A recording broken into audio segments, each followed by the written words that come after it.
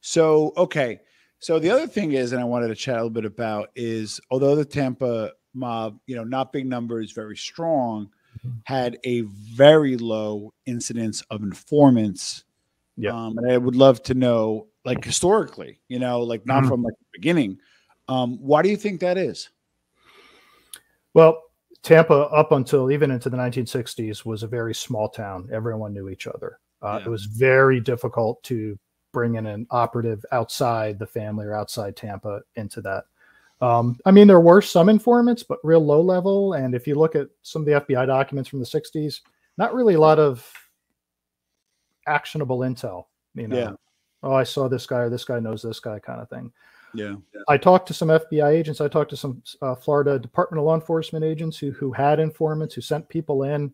It just wasn't productive. They were very tight-lipped. They were very careful who they dealt with. They were very, especially guys like Trafficante, that older generation in general. But you didn't really see that level of interest by the mob to use law enforcement. Another thing was that, the Tampa FBI too really wasn't as well equipped to deal with organized crime. They had some great agents who definitely worked it and gathered a lot of information. But the real focus was even, Marcello was even a bigger focus for the Justice Department at that time than Trafficante. Yeah. But yeah, if you look, there was never a turncoat until John Mamone in the 2000, and his information was strictly related to one crew in Miami. So yeah, there's a paucity of turncoat. There's no Sammy Gravano of Tampa. So. Yeah. Now, Benny Binion, as I understand, had a relationship with the guys from the South, including Santo Trafficante. Can you speak to that? So yeah, I've seen some tangential links. So there are some links between guys that operated out of Dallas, like James Dolan, R.D. Matthews especially. So R.D. Matthews, who was Binion's right-hand man, worked for Trafficante in Cuba in the casinos. Lauren Hall was another one, a Dallas-based guy that worked in the casinos in Cuba, knew Trafficante. So Trafficante knew some of the Dallas figures. He knew Savella.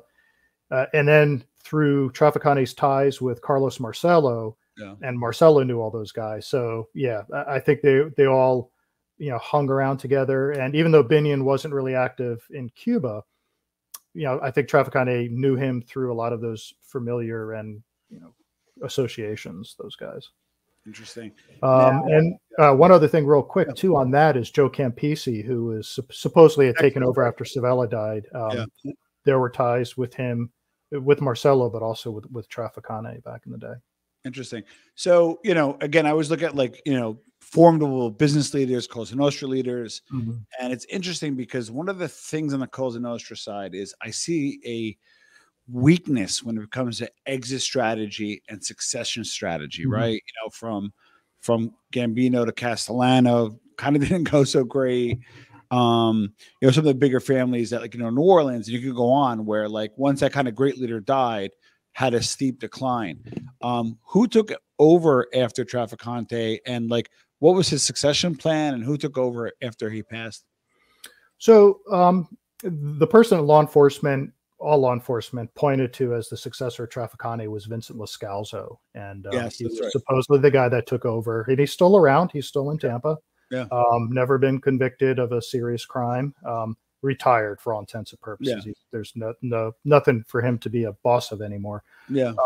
But there wasn't a really great succession plan. And the thing about Tampa is they faded away, not necessarily because of law enforcement. Yeah. They kind of just faded away.